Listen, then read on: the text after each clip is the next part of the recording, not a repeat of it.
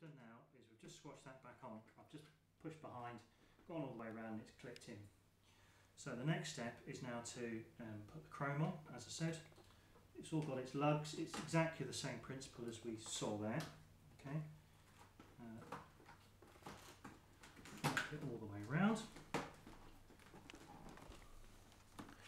Okay, I don't need to worry too much about the detail on this because we'll spin it over and then, so you can just hear it starting to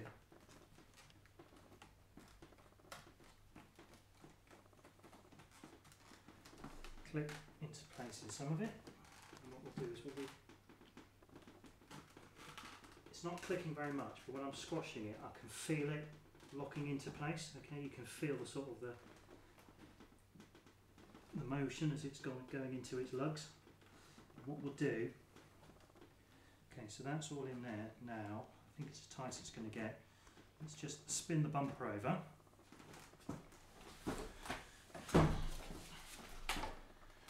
Turn it round so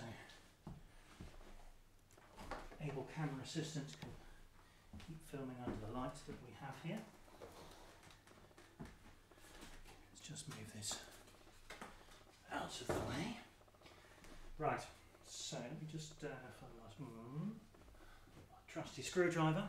Okay, so through here, again, as we saw on the chrome on the front, these lugs just click into place. Okay, and you can just make sure they're all there. When you want to remove it, you push in like that and push it down. And again, you just do the next one, and it's exactly the same as the other chrome. But that's what you'll be presented with when you're taking this apart. Okay, so I'm just checking they're all in. These top ones up here are quite tight, but you can either access through these holes here or just down to the side. But you've just got to go with it. Okay, yeah, it's not difficult. It's just a bit tricky. And then once you've finished, just make sure they're all locked into place. As you can see, this is what I was talking about here. These catches here are for those main these main bits here. Okay, so you can't actually access the chrome. I was thinking this was just the two bits for the chrome. It is for the chrome, but of course there's other ones hidden underneath there. So yeah, that's my top tip for the day. Now, before you took the chrome off, let me just put this back up. You then got to replace, okay, this weather strip. Now, this weather strip sits on there like that. It's a very simple fit. You can either run it down like that, or just push it down and feel over for it. Now, up here are those 4 rivets I was talking about that you need to drill out. Now, actually, because there's these little bits in here, and I know that all this is held together by the car, I'm not actually going to replace those rivets because I don't have a rivet gun. But if you wanted to, you could just put, for example, a self-tapping screw in there, or you can rivet it. Again, I'm not riveting those because once this is on the car, and you'll see what I mean, and all the crash structures in place, it's all squashed together anyway, so it's never going anywhere. Okay, I'm sure some people will be going, "Oh, he's mad. It's not what I would do." That's your personal choice. This is just what I'm doing, and again, you know, that's just how it is, I'm afraid. So we'll just clip this back into place. As you can see, that's gripping those two bits together anyway. Okay, that's pretty much, that's the front side of the car done, and then you've just got this. I'll tilt it back down again.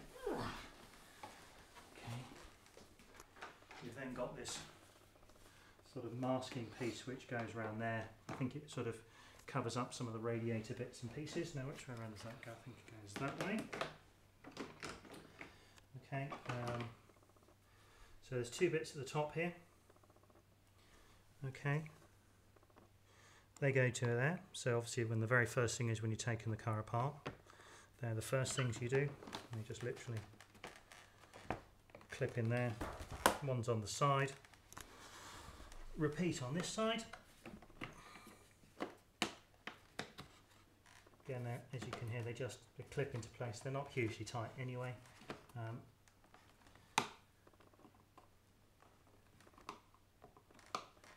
if you can just lean over here, I don't see if I said what I did. These bits clip in very easily. Okay, but just to make sure they're in place, like these front ones here, just push down on the tang. Okay, just lift that up slightly and it should just, you'll know it's gone into place. Okay, like that. Okay, and that, you heard that click and it's gone underneath. Just repeat that on the other ones. Okay, it might be easier if you kind of do it that way.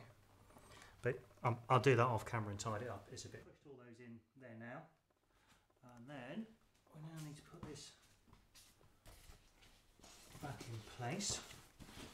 And so, as you can see, as I was saying earlier, this just sort of clips over there, wiring's out, clips there.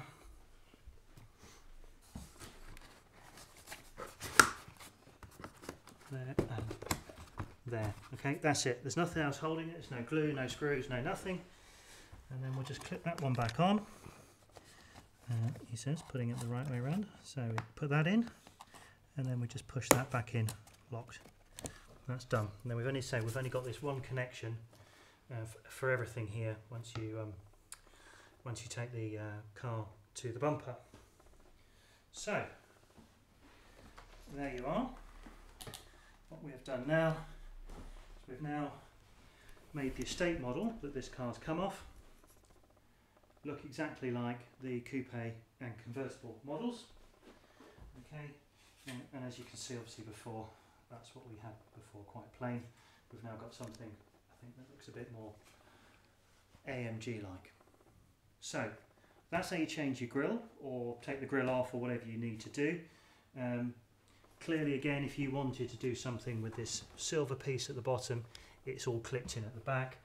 The same with these panels here, if you wanted to swap them or if they're broken from an accident or something like that, you can clip all those off yourself.